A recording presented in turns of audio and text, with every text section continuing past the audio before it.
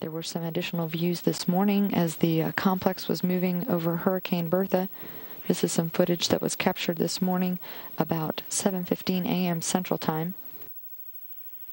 The hurricane just moving into view at the left of your screen with one of the station's solar arrays also in the view from the top.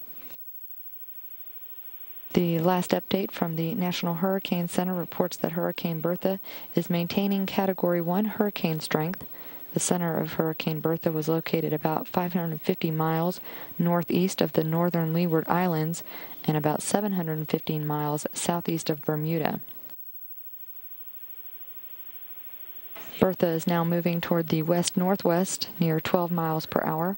A gradual turn toward the north-northwest with a decrease in forward speed is expected during the next couple of days. Maximum sustained winds are now near 75 miles per hour with higher gusts.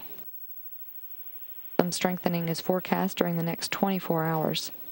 Hurricane force winds extend outward up to 30 miles from the center, and tropical storm force winds extend outward up to 140 miles from the storm.